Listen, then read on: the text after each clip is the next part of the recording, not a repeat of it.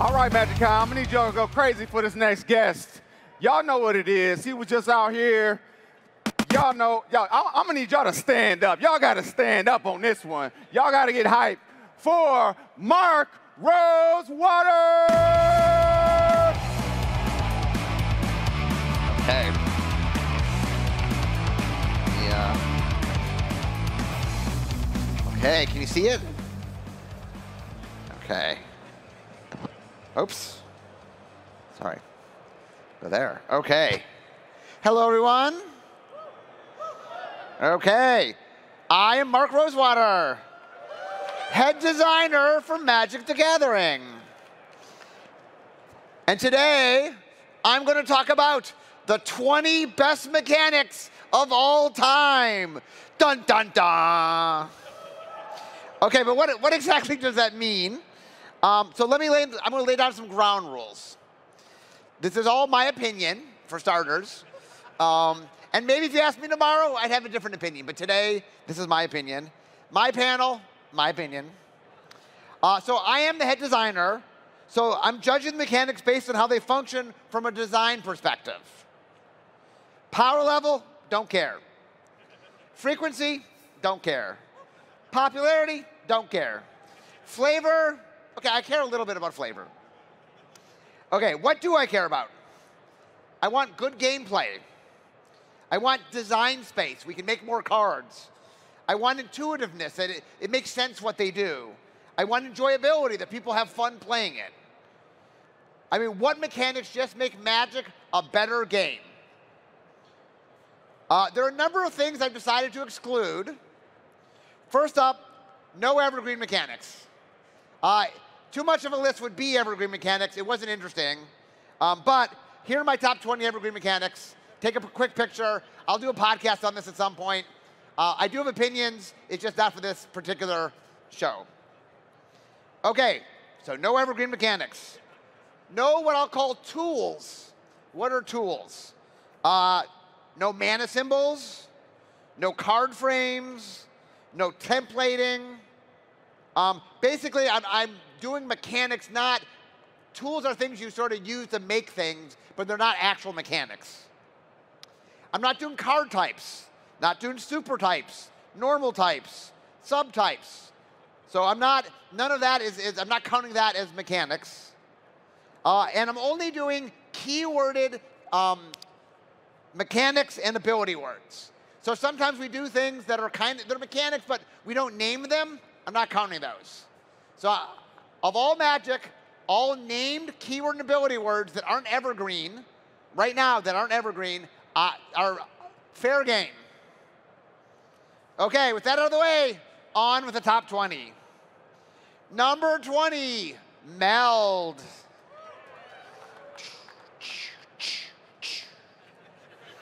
Okay, so let me tell you a story.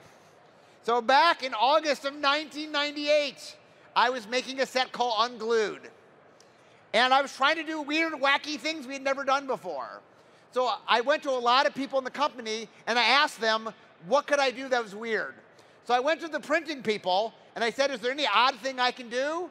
And they said, yeah, if you print two cards next to each other, the art can overlap between them. And I said, oh, interesting. So I made a card called BFM, which stands for Big Furry Monster. And by the way, I put Big Furry Monster in there to clarify what BFM stood for. Because if you're a gamer, maybe it means something else. Anyway, it was, in our market research, the #1 card in all of Unglued. Or number 2, I mean, #1 and number 2, they're 2 cards. I think left side beat right side weirdly, but okay. So, I was very fond of this. You all were very fond of it. And there also was a designer that was very fond of it, Ken Nagel. So Ken came in second in the first ever Great Designer Search, worked at Wizards for many years. Ken really wanted to bring BFM technology to a non-unset. So in New Phyrexia, he made a mechanic called Link. And it had a left side and it had a right side. And any left side would go together with any right side.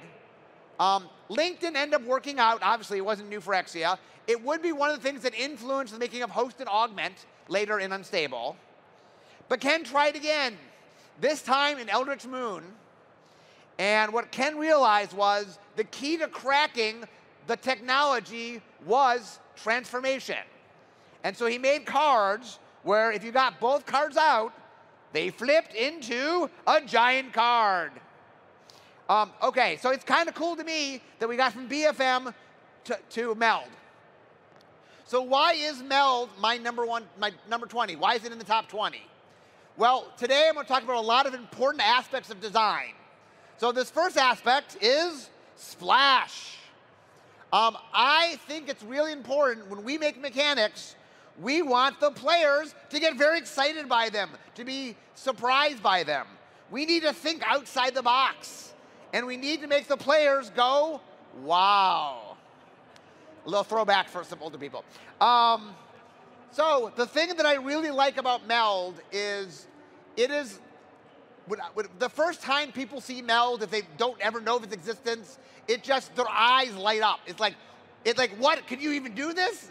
And I just really love the amazingness of Meld. It does this really cool thing that you don't expect, and then it makes this giant card, and it's just, anyway, it's awesome. It excites players. I think we need stuff like that, so it's my number 20. Okay, number 19, ninjutsu. Okay, our story goes back to February 2005. I was making Betrayers of Kamigawa. We were making it. The set before it was Champions of Kamigawa. So it had samurai, dragons, demons, kami, which were spirits, moonfolk, and other unique Japanese mythology characters. But there was one thing that we purposely left out of Champions of Kamigawa. Everyone know what we left out? Ninjas, of course. So we decided to make Betrayers cool, we would save something just for Betrayers, and we would do ninjas. And if we're going to do ninjas as a theme, we needed to have a ninja mechanic. But the question was, what do we care about? Like, what aspect of ninja should we care about? Should we care about them being skilled fighters? Do we care about how deadly they are? They're assassins? Do we care about how quiet they are? They're kind of known for being in the shadows. But no, I decided to lean on sneaky, because it plays into another aspect that's really important of design: surprise. So in a game of Magic, there's a lot of things you're thinking about. There's a lot, like, you can plan out a lot in Magic. There's a lot of things you know. But we want to disrupt that, right? Every once in a while, we want things to happen that you don't expect to happen. That we want moments of tension and moments where you're like, something could happen, but I don't know when it's going to happen. We want to make you sweat a little bit, right? We want to make your opponent like, they don't quite know what's going to happen, because the game's more dynamic if you don't. And Ninjutsu just has done a really good job of that, and it's been just a fan favorite mechanic, and it's kind of fun to go, any unblocked creature, who knows, it could be a ninja. That's really cool. So that's my number 19. Number 18, Cascade. Okay, so in Alara Reborn, we did something a little crazy. It was an all gold set. Literally every card in the set had a gold border, which was insane, but we did it anyway. And we knew we wanted to do a mechanic for the Timmies and Tammies of the world. And that plays into another important aspect, thrill. That you want some excitement. You want some, like, I'm not quite sure what's going to happen, and I'm just excited to see, I, the player, want to see what's going to happen. And in order to make that work, you kind of want to use randomness. The problem with randomness is, if it's the wrong kind of randomness, people get kind of upset. You don't want to be too obvious in your randomness. But there's a really good piece of randomness that Richard Garfield put into the game of Magic, the deck. You shuffle your deck, you draw in a random order. So there already was randomness built in. And so we said, could we harness the randomness of the deck to bring you a cool mechanic? So for those that don't know, Cascade, when you cast Cascade, you flip off the top of your library to get a spell that's cheaper than what you've cascaded, and then it gets cast for free. You get a free spell, but you don't quite know what you're getting, a la the Thrill. Now, we made a small mistake, which was The idea was you wouldn't know what you're going to get, but you put magic mechanics in the hands of really good players, and they said, well, I could just put one of that in my deck, and then I know exactly what I'm going to get. So it's not so much thrill as... but we recently remade it. Like, there's something at its core really exciting. And whenever, by the way, there's a mechanic that did something really cool and then we evolved it, I'm showing you the original mechanic, even though obviously I mean Cascade and all Cascade-like mechanics. But it really, Cascade did something that I think is really important. Another aspect I look for, excitement, right? You want the thrill. You want to just, when Cascade is truly random, you don't know what's going to happen, not sort of the constructed thing where it's always the same thing. But when you don't know what's going to happen, truly fun and wonderful moments happen. And that is why Cascade is my number 18. Number 17, Amass. Okay, so this one goes back to War of the Spark, May of 2019. So for those that might not know War of the Spark, the bad guy was Nicol Bolas. It was the big final chapter of the 3-year Nicol Bolas story. And there's Nicol Bolas versus, like, all the Planeswalkers. And the idea was that he had an army of Eternals. These were dead creatures, an army he had made on Amonkhet. He used the planar bridge to bring them to Ravnica. And we really wanted to give an identity to the Eternal creatures. So here's the one small problem.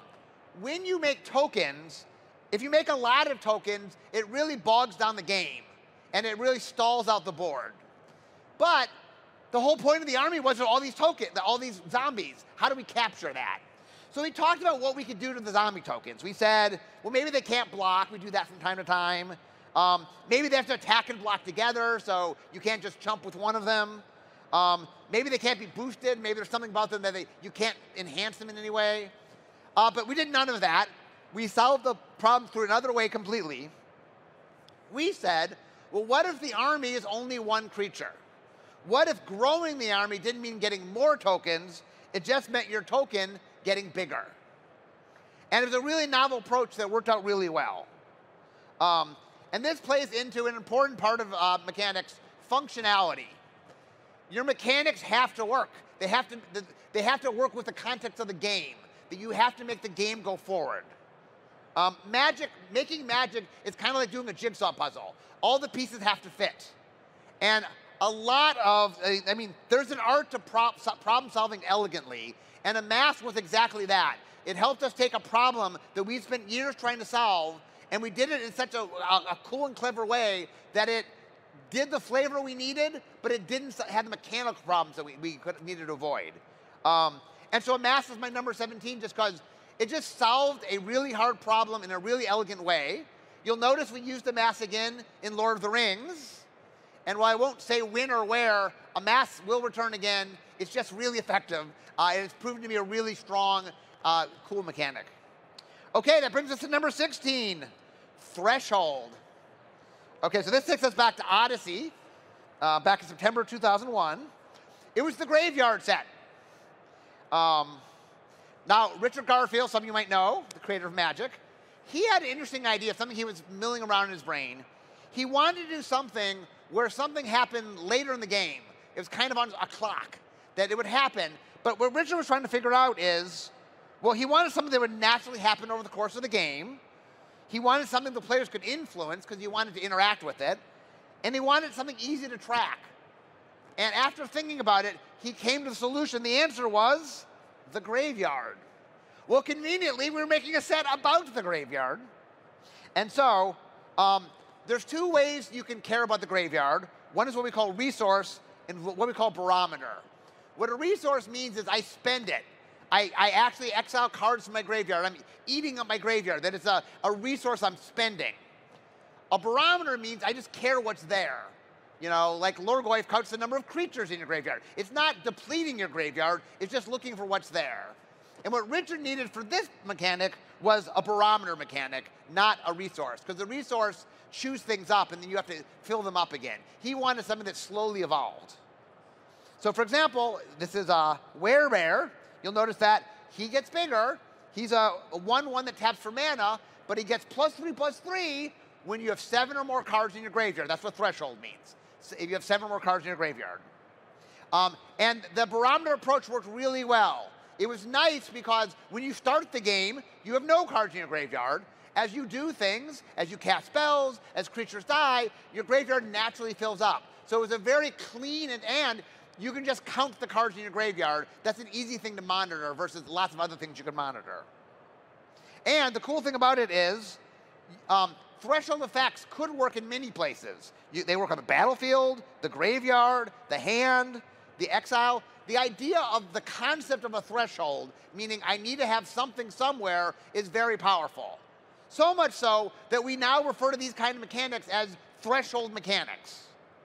And this brings another important thing. You need inertia.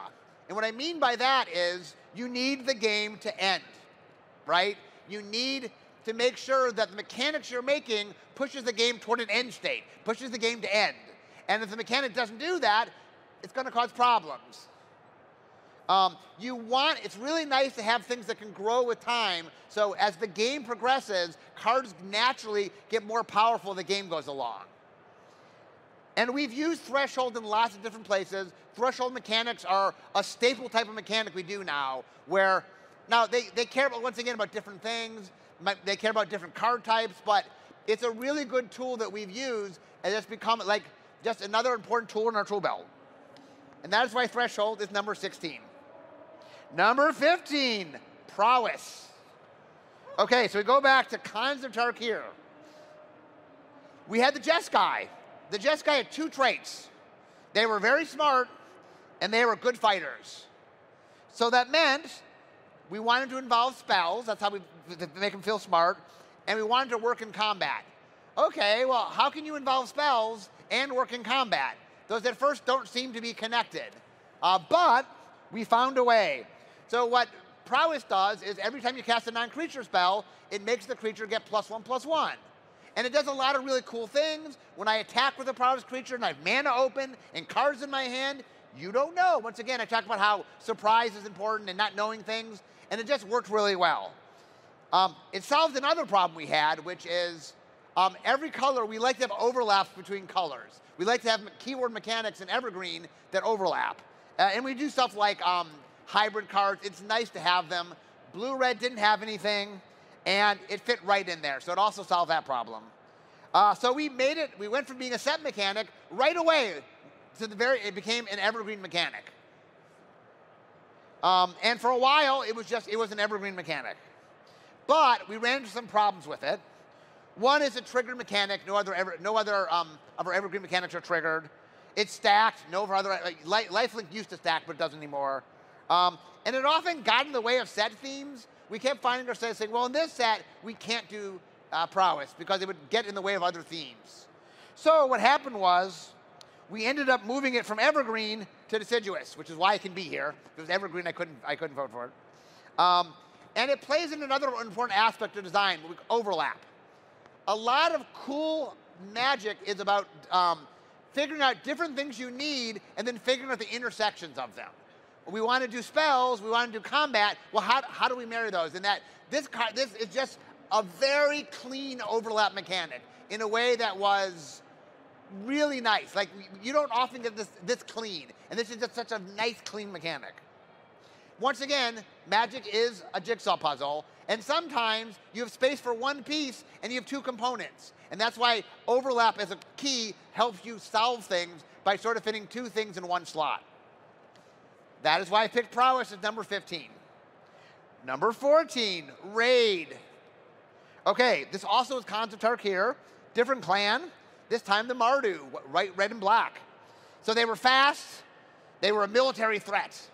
So fast meant we wanted to encourage aggression, and military threat, once again, we wanted to involve combat. One of the themes is combat was the theme of Khans of Tarkir, so all of them involve combat in some way. So we were thinking about, okay, how do we do this? How do we involve combat? We could care about dealing combat damage. We could do attack triggers. We could care about being tapped. We could care about getting blocked. We could care about damaging another creature. But here's one of the truisms of design. Sometimes you want to do the obvious thing. And so the answer to this problem was literally just care about attacking. The mechanic just says, Did you attack? And if you did, it rewards you. Well, it encourages people to attack because it bluntly says that. And bluntness is another important tool. Sometimes you just want your players to know what to do with it. And not always, I mean, there's times we're not blunt, but sometimes you just need to be blunt. And Raid did a good job of like, you understand you're supposed to attack. It literally says to attack. That is why Raid is number 14. Number 13, Changeling. Okay, so this is back in Lorwyn in 2007. Okay, so there were 8 creature types that we cared about. Kithkin, Merfolk, Goblin, Elemental, Elf, Giant, Fairy, and Treefolk. And we found a big problem when we started drafting the set. Okay, let's say there's 8 drafters, each wants to play a different, they're not even overlapping, each wants to play a different thing. Okay, you open up the pack, everybody takes their card, and there's no fighting. That's a problem. You want different people to want the same card. If only the Goblin player wants the Goblins, then every time they play the set, it's the same deck. They always get the same cards. So we knew that we needed glue. This is another thing we look for in design. We wanted some glue that could help connect them together. So the first thing we thought about is, in the past, we had done some things where you choose a creature type. Well, maybe you choose the creature type. That way you could choose whatever the 8 you wanted. But with 8 different creature types, it got kind of confusing. It didn't play well. Next, we tried, well, what if we have 2 different creature types on one card? That one card cares about 2 different things. And we did do this a little bit in the set. And it was slightly better. Now 2 people are fighting for it, but it still didn't solve the problem. So we had to, I thought back, a lot of times in Magic, when you're trying to solve a problem, you're like, have we solved this problem in the past? And there was a Magic card that it did in fact solve this problem. Misform Ultimus from Onslaught. So this was a legendary creature, it was a 1-of card, and it just said, I'm every creature type. It was in a, Onslaught was a set all about creature types. It was a typal set, and we made 1 card that just, there were a whole bunch of Moonfolk that you could pay 1 to make it whatever creature type you wanted, but this was like the super of them, and just, it just got to be everything. And the lesson here is, you have to be willing to reuse what worked. That you don't always want to reinvent the wheel. Like, we had a really good way to do it, and like, why not just make this into a whole mechanic? And at the time, I got a lot of people fighting with me. They're like, won't that make Mistborn Ultimates less special? And I'm like, yeah, but I don't have the freedom to make every card super special. I need to make more Magic sets, and it worked as a mechanic. That is why Changeling is number 13. Number 12, the Monarch. Okay, so in Conspiracy Take the Crown, the second Conspiracy set, August 2016, it was inspired, Richard Garfield, back in August of 1994, made a set called Vampire the Eternal Struggle, originally called Jihad, later called Vampire the Eternal Struggle, based on a role-playing game called Vampire the Eternal Struggle, where you gotta play vampires. And in it, he made a mechanic called the Edge. And the idea of the Edge was, it gave you, the player, a special ability, but there's only 1 of it. And in order to get the Edge, you had to take it from another player. And so in the game, people would fight over the Edge. And I really liked the Edge. I thought it was a really good mechanic. So I said, I have a set for the Edge. Ixalan. Originally, Ixalan was not 4 factions, but 3 factions, and they were going to fight over a resource. And that was Ixalan. But before Ixalan came out, Sean Main, who you might know, he came in second in the second Great Designer Search. He was working on Conspiracy Take the Crown. And he's like, Mark, could I possibly use the Edge mechanic? I'm making a multiplayer set, and you know what's really good in a multiplayer set? You know, things like the Edge mechanic. And so I said to him, okay, make the mechanic and then we'll talk. He made the Monarch mechanic. And in the end, it just made more sense to be there. And so Ixalan had to fend for itself and had to get other mechanics. Now, one of the things that you want to do when you're making Magic design is you want to encourage the players to do the things that will make the game go the way you want it to go. So, once again, remember inertia? You want the game to end. You want to encourage them to do things that will help push inertia. So one of the problems in Commander is it's a political game, and there's not always a lot of reason to attack. That kind of without any outside enforce, a lot of Commander games, because everyone sits around, builds up, and is afraid to sort of do anything. Because the second you hurt somebody, now they want to hurt you, and like, there's a lot of disincentive to attack. And that one of the things we need to do is we need to make mechanics that sort of force people to attack in Commander. And Monarch is just the best. I mean, we've made Goad, we've made other, it's not the only mechanic, but I think it's, I went to the casual play design team, and I said to them, what is the best mechanic for making people attack in multiplayer? And they all said Monarch. So that is why Monarch is my number 12. Okay, number 11, Living Weapon. So we made a set called Mirrodin Besieged back in February 2011. It was a war between the Mirrans and the Phyrexians for the sake of the plane of Mirrodin. Now, for those that know the story starts with a lot of cute little Mirrans and ends up with a lot meaner-looking Phyrexians. But in Mirrodin Besieged, we did a really cool thing. So at the pre-release, you chose whether to be a Mirran or a Phyrexian. Half the set were Mirran cards, half the set were Phyrexian cards, and you picked which side you wanted. If you picked the Mirrans, you got a Mirran booster. If you picked the Phyrexians, you got a Phyrexian booster, and you literally only got cards of your half the set. So we decided we wanted a mechanic for each side. So for the Mirran side, we made Battle Cry, which was, it made you want to attack. And for the Phyrexians, we made Living Weapon. Okay, now Living Weapon was trying to solve a problem. Let me walk you through the problem. Okay, so when you build a deck in any format, I'm going to talk a little bit more about limited, but this is true of any deck building. About 40% of your deck is going to be land or some mana. Usually about 40% of your deck is going to be creatures. Obviously, different decks do different things, but I'm talking like a default deck. And about 20% is everything else. Once again, 20% is everything else. So if you're going to play equipment, you have to put it in this group. Now, limited is 40 cards. You get 7 non-creature spells. 7, that's not a lot. And most of them are usually creature kill, maybe a little bit of card drawing. You just don't have a lot of room. It's hard to get equipment, room for equipment. So we needed to solve that problem. Once again, we're looking for overlap. How do we make equipment but not take up non-creature space? How can equipment fill a creature slot? And the answer was germs. Little 0/0 tokens. So the idea was the equipment came on the battlefield, came with it a creature, and automatically attached to it, meaning it was a creature. When you played it, it was a creature. Now, when that died, it was an equipment. You could equip it to something else. But because it came as a creature, you could put it in a creature slot. We've done this trick again. For Mirrodin was a whole other named mechanic that did it. But you'll notice we've learned the power of turning equipment into creatures this way.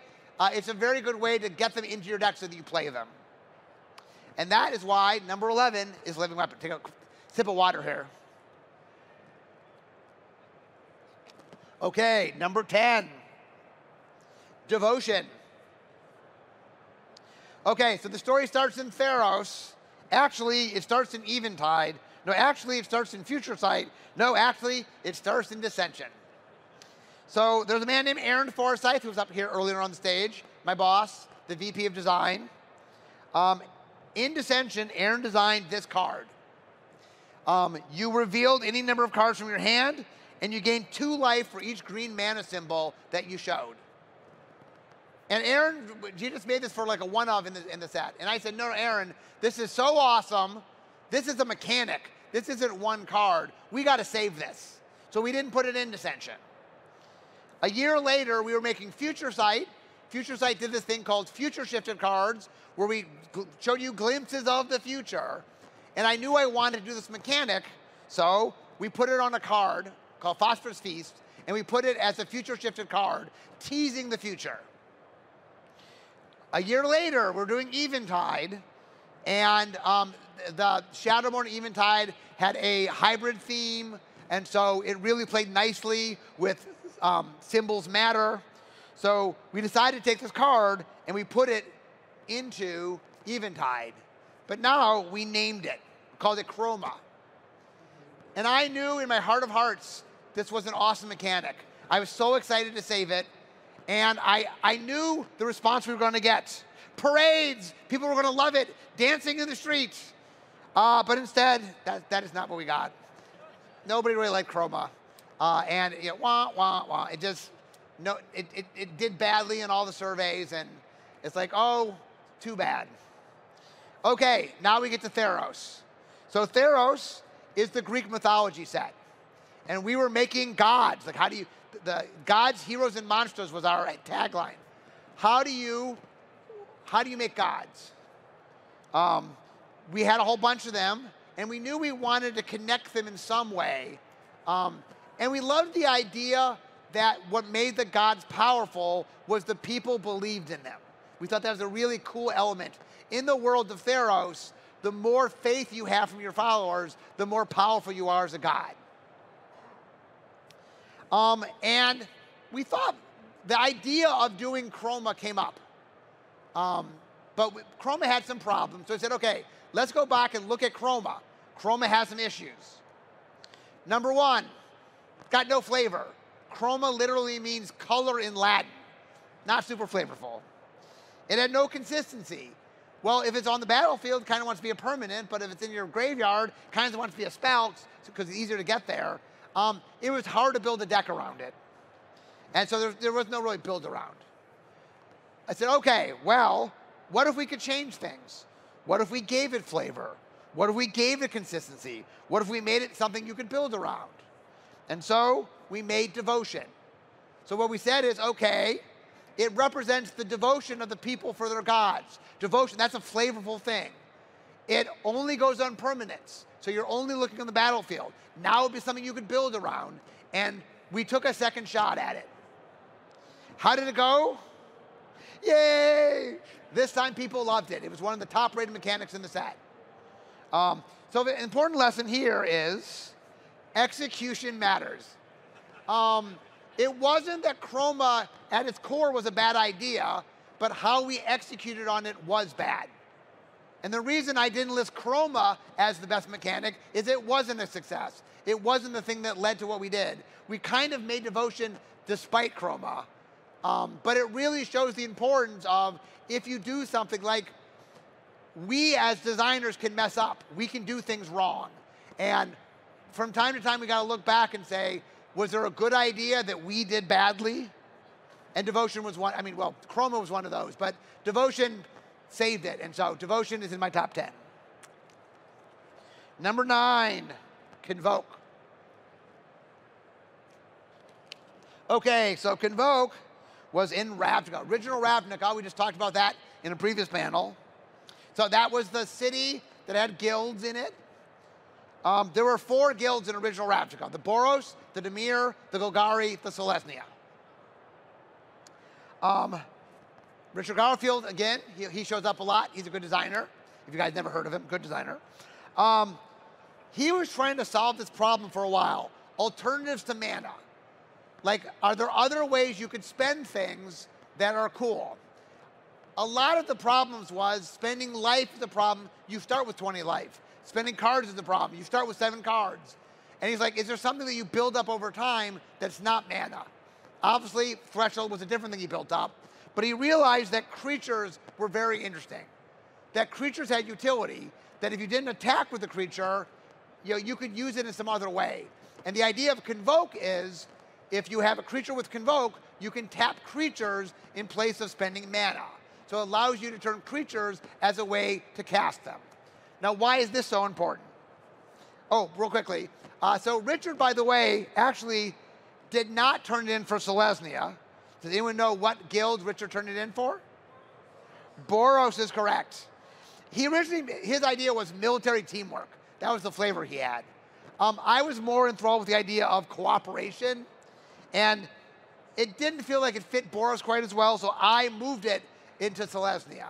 Also, Selesnya, I mean, white, green, and red are all good at this, so Boros and Selesnya both could have done it. I moved to Selesnya. Okay, why is this important? So in Magic, we have something we call a curve. The idea is when you play Magic, you want so many cards at each mana value so that over time, you have what you need. And you play more of things lower in the curve and less of things higher in the curve. That you don't get a lot of cards high in the curve. So let's say you have a 5/5 Trampler. It costs 6 mana. So you can't play it till you have 6 lands. At earliest, that's turn 6. So that's late in your mana curve. Sometimes later in turn 6, you can always draw land. So you can't put a lot of those in your deck. If you can only cast it on turn 6, you can play 1, maybe 2. You can't play a lot of them. But let's look at Convoke. This is also a 5/5 Trampler. But now it's possible to play it before turn 6. You can play other creatures, and you can play it. I'm less reliant on drawing land. And you can play it at a lower, you can slot it lower in your deck.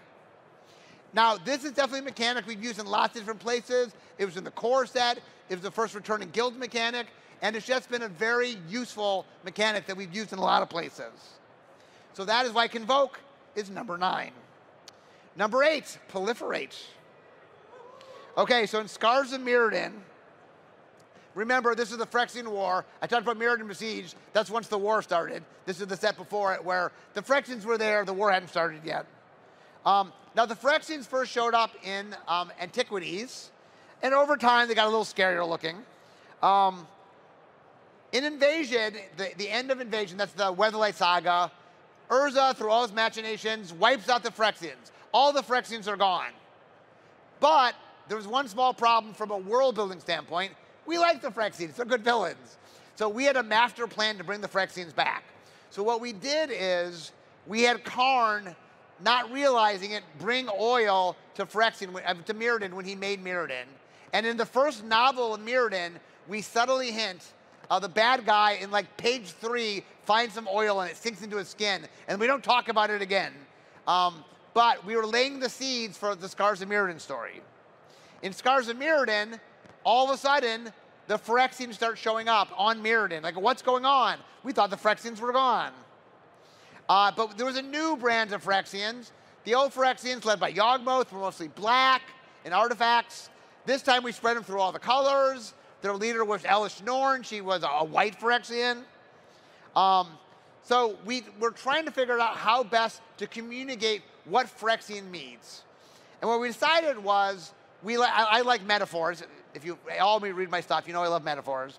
And to me, the best metaphor for the Phyrexians was disease. That they spread like a disease. They're viral, they're toxic, they're adaptive, they're relentless. They act like a disease. They're sort of a multiplanar disease. Okay, how do you represent disease? So we use -1/-1 counters. Creatures get sicker. And we use poison counters. Players get sicker. So I made a card. It was called Infection Spreader. And it said, well, any creature that has a -1 gets another -1. Any player that has a poison gets another poison. I'm spreading disease. These are the things that represent disease. It played well, so I made a second one. It played well, so I made a third one. And then eventually I was like, okay, let's just make a mechanic out of this. So the mechanic made all -1/-1, and all poison counters get one more if you decided. And then Mark Lobus, who was in the first Great Designer Search, he came in 4th, I believe. He said, why stop at -1/-1 and poison counters? Why not all poison counters? And I said, you're correct. Why not all poison counters? And so one of the cool things is the way that Proliferate works is when something proliferates, you look at any permanent or any player, and if they have a counter on them, you could choose to make another of that type of counter. Now in Scars of Mirrodin, once again, we cared about -1/-1 and poison counters. But years later, we made War of the Spark, and that cared about +1/+1 counters and loyalty counters that had a Planeswalker theme. And then last year, we had Phyrexia All Will Be One, and it cared about poison counters and oil counters, a brand new kind of counter.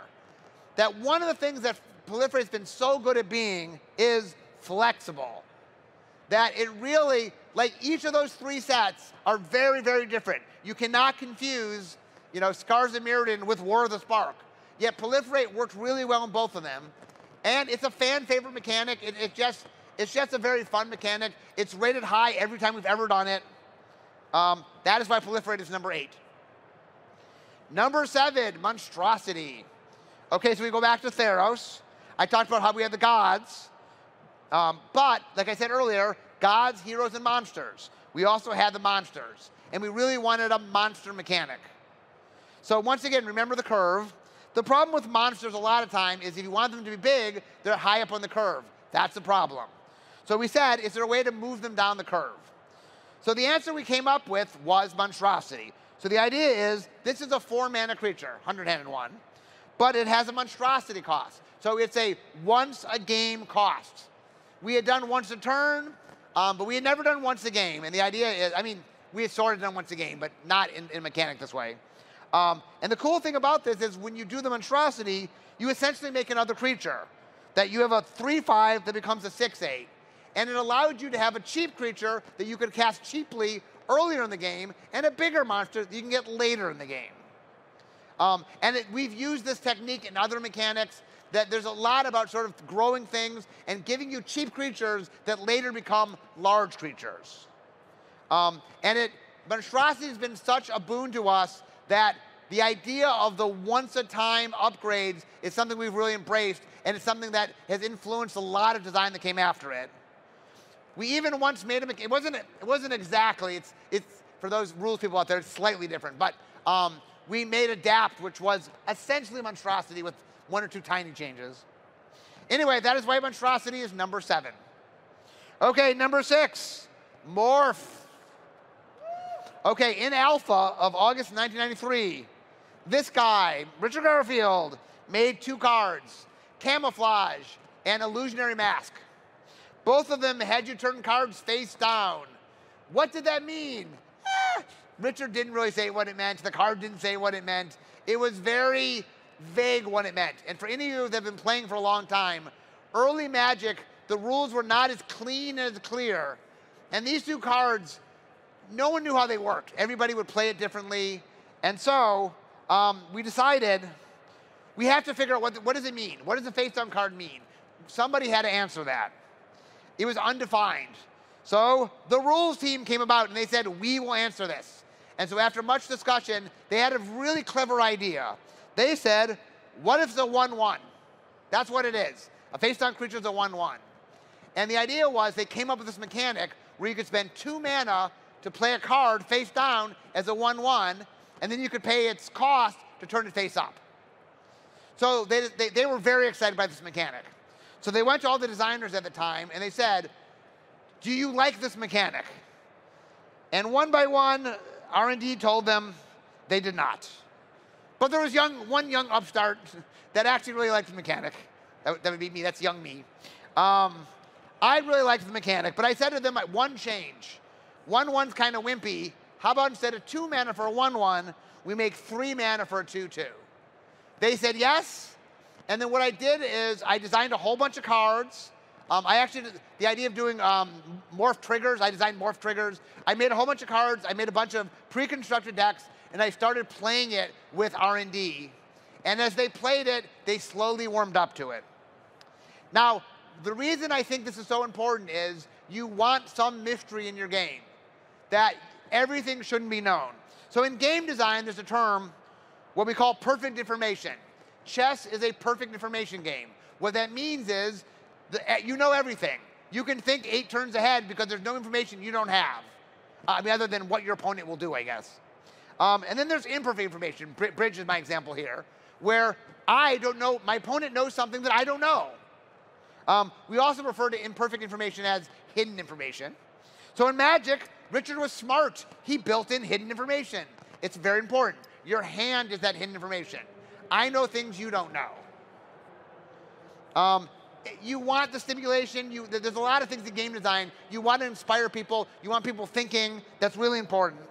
And what we learned is face down in the hand is great, but it doesn't stop there. What Morph taught us is Face down could leave the hand. You get a face down in play. You get a face down in exile. You get a face down in many other places. And that idea really spurred lots of different mechanics.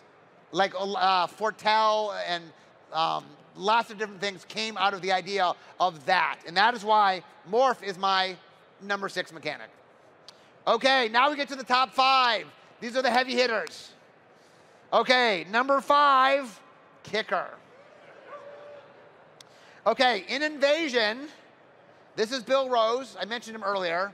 He didn't like morph, but Bill didn't like morph, but he likes other things. So Bill was really fascinated by the card Fireball.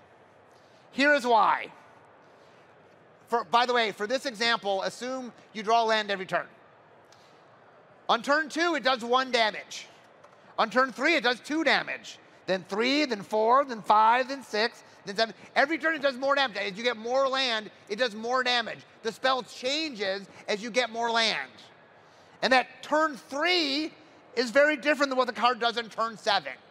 That the idea that there's an early game and there's a late game, and that one card can be both early game and late game. And so Bill's idea was, well, what if we took an early game card and we stapled on a late game card onto it? And that is how he came up with kicker. Now, the reason the kicker is here is an important thing we need in game design is flexibility. That you want mechanics that have a lot of function, that you can do a lot of things with, that you can put a lot of places.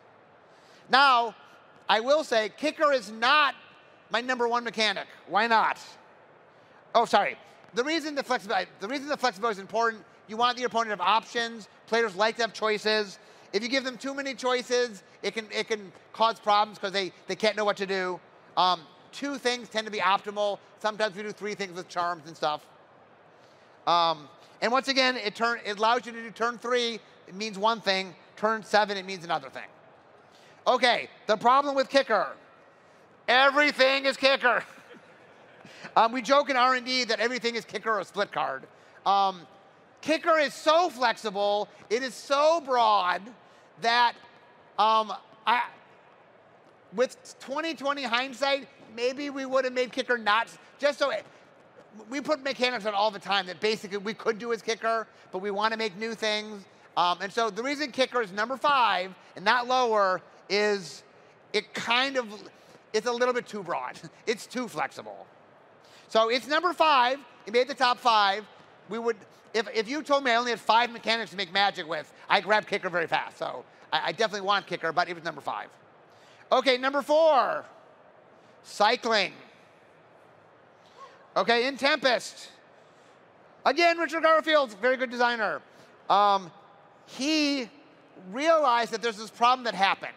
That sometimes you're playing a game of Magic, and this card, you couldn't do anything with it. Maybe it was too expensive. Maybe it was narrow and it just doesn't fit the situation you're in. Maybe there's something about it just that you can't do at this point in the game. You know, it costs life, but you don't have enough life. And what that means is those cards get stuck in your hand. So Richard is like, can we do anything about that? Can we do anything about cards getting stuck in your hand? So he said, what if you could trade those cards in for something else? And the idea was, well, what's the most valuable thing you could get? How about another card?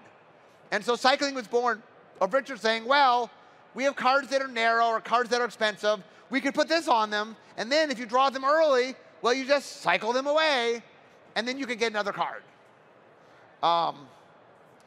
So he actually put it in Tempest. Richard was in Tempest. Richard actually wasn't in Urza Saga, by the way. He was on the Tempest design team.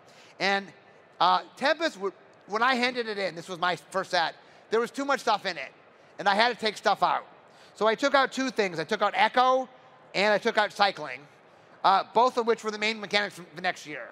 In fact, a little tidbit, for 8 years after Tempest's, when we turned in Tempest, there was a card from the Tempest design file in every set for 8 years.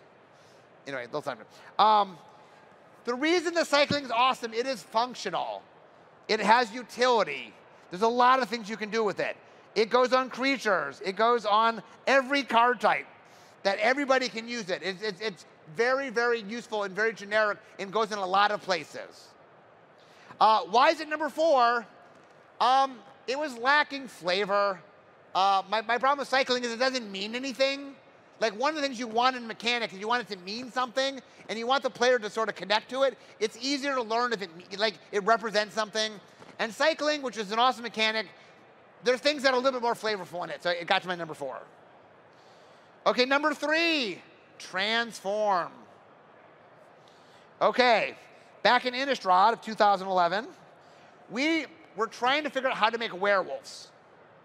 Magic had only done 3 werewolves in the history of the game before Innistrad. They all sucked, by the way.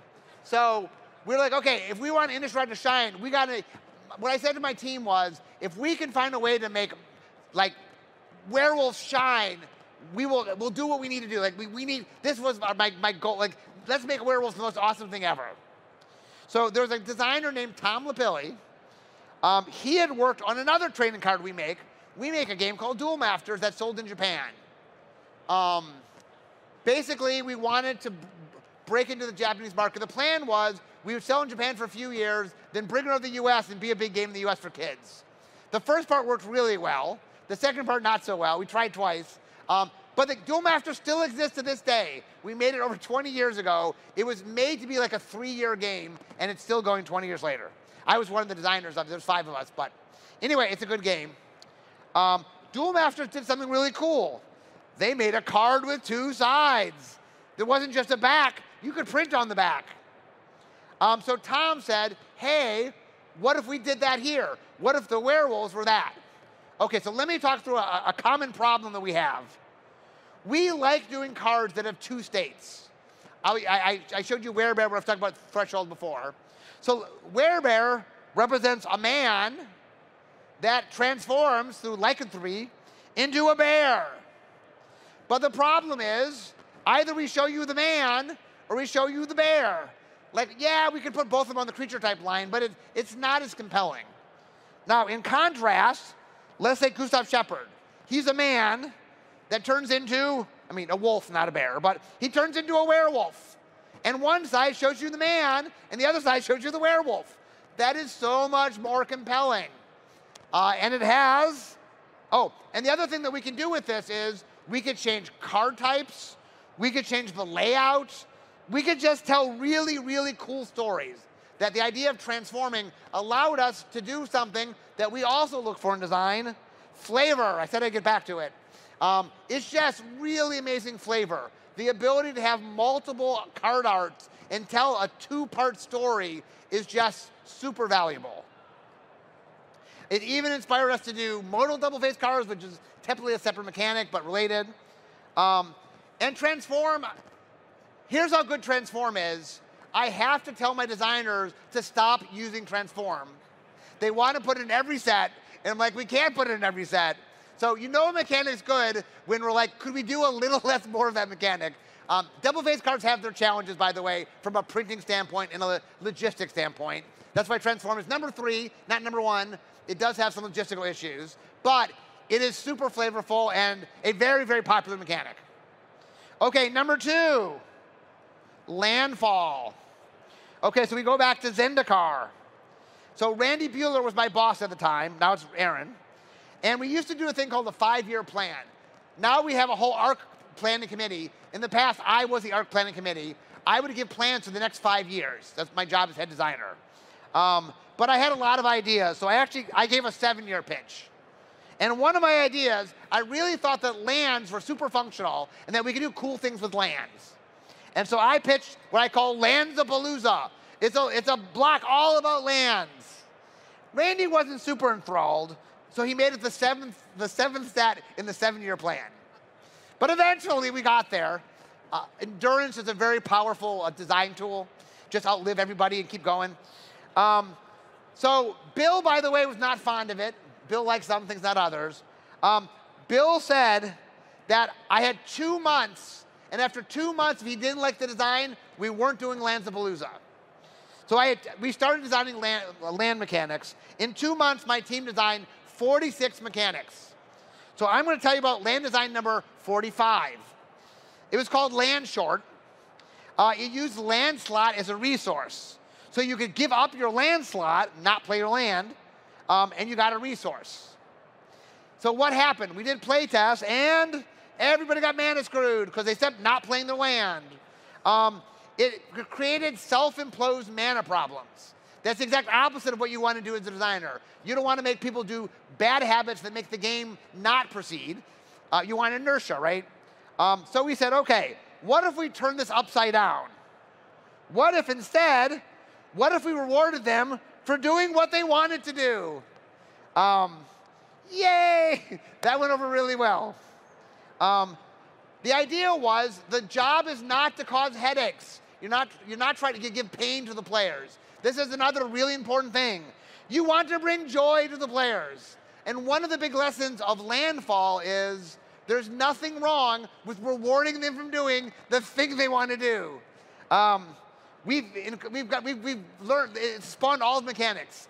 Play enchantments, play creatures, play instants and sorceries. I promise we'll do Artifact Fall one day. It's come up in sets. I swear we will make it one day. But anyway, that is why Landfall is my number 2. Number 1. See, you guys should. Hopefully you guys know what number 1 is. But number 1 is Flashback. So in Odyssey, back then I used to work on the Pro Tour. I was in charge of the feature match area. And so my job was to run the feature match area. I would pick the feature matches. On the final day, I would do the video stuff, do the finals. But I spent a lot of time watching really good players play Magic. So I would always be there. I had to change the scoreboard. I had to change the scoreboard when someone won. But one of the things that would happen is sometimes one player would be behind. And I would always imagine, what if there were things that were different? What if I granted like special powers to one of the players? Could they win? So one of the things about Magic that I thought about was that Magics were kind of like a match. They were one use. You lit them and they were gone. But wouldn't it be fun if you could use them again? Like, people like doing things twice. What if you gave people a second chance? What if the card let you do it again? And so the idea I came up with is using the graveyard. And the idea is, what if cards in the graveyard, what if you could cast them out of the graveyard? So along comes Odyssey. It has a graveyard theme. I have a mechanic about casting things out of the graveyard. And like I said, second chance is so powerful. We've made a lot of mechanics around just do things twice. And Flashback has proven to be a super, super useful mechanic. We've done it time and time again. And unlike Kicker and Cycling, which are also great mechanics, it has flavor. Flashback means something. It means remembering the past, and your graveyard is the past. And so one of the cool things about Flashback is it is one of the most useful things we have, and it has amazing flavor. So that is why I picked it as my number 1 mechanic. Okay, for all of you that were taking pictures constantly, I felt, here's one picture if you want to remember my top 20. So here's my list of the top 20 mechanics. I've learned from doing slideshows enough that at the end, always I did this for my 20 years, 20 lessons speech. Always recap. So these are my 20 mechanics. So I want to take time to end by thanking you all for coming to MagicCon. This is our first sold-out MagicCon. It's been so great seeing everybody. And I will be around the floor. If you see me on the floor, I will always be happy to say hello, to sign a card, sign a play mat, to answer a question, to take a picture. Always happy to do that. The only thing is, I'm not shaking hands. I will bump elbows with you. I have promised my wife I would not get sick. Already I have scratchy throat. Hopefully that's from me talking too much and not getting sick. But anyway, that has been the 20 best mechanics of all time.